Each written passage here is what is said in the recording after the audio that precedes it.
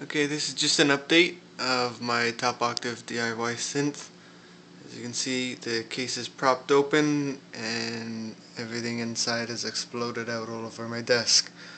So the last video I showed that I had the oscillators working and dividing up for all the keys. That's some of the problems I figured out. Everything's working fine now. What I've done is added an EQ that I've salvaged, and I'm using it for all the controls for the sound.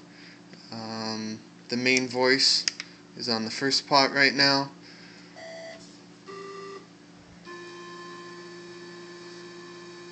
And again, I have two sets of top octaves, so here it is with both. You can see they're both coming through.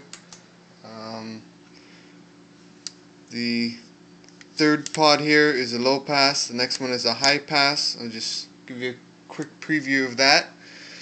I prop a key down.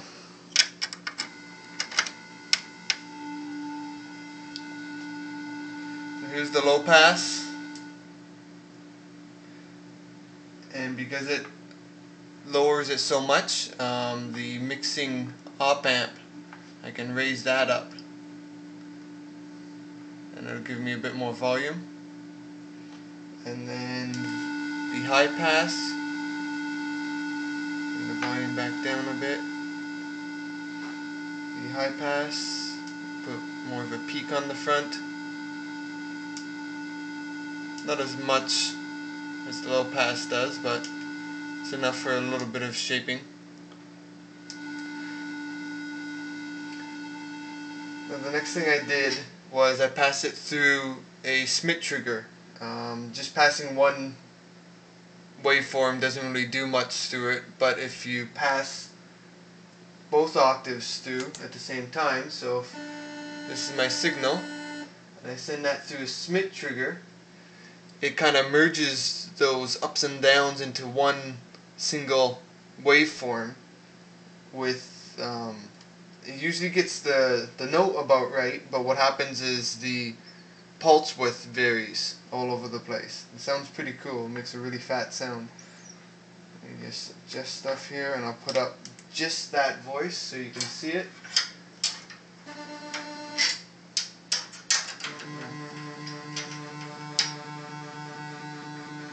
You see the pulse width is jumping all over the place. That's just holding down a single key. And what I've done is I actively mix those. So there's the original voice. That's the original waveform.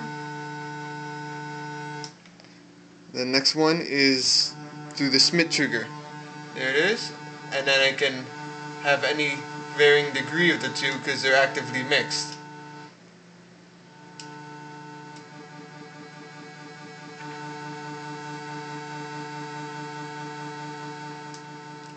Bit of low pass filter on there.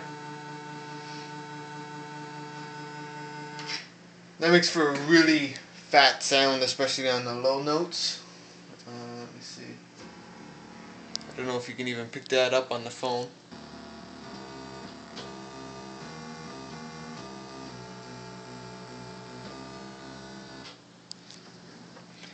And then the next thing I did was just a simple off-on LFO. Got the indicator working down here. And then the next pot varies the amount that it affects. So it just basically turns the sound on and off. Again, I'll prop a key in place.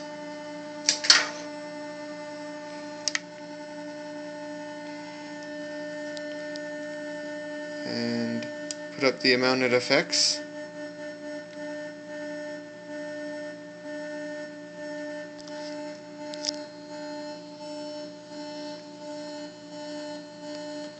The phone's picking up all this sound, and there it's affecting less now.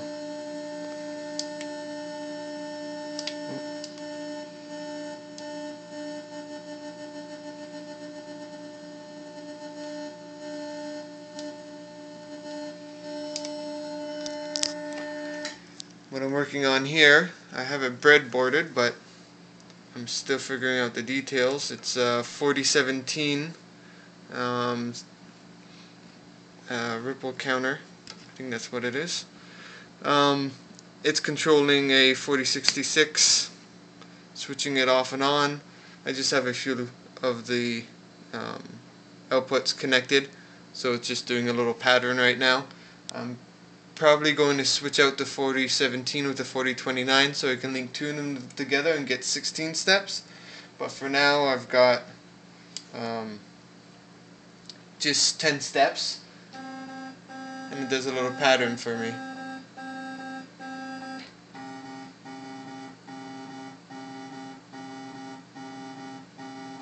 And that's just holding down a single note. And then one thing I found out too was connecting a capacitor, I can actually control the pulse width on the pulses. So let me prop down the note. So now I've got this pot that will control the pulse width, and you hear it change.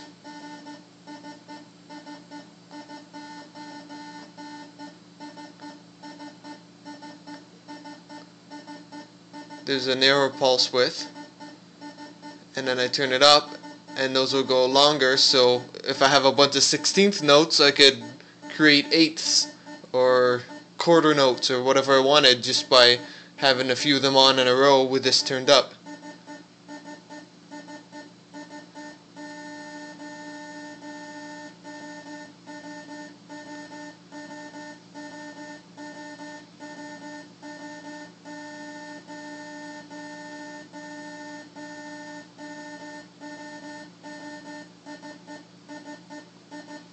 And that's it. That's where I'm at now.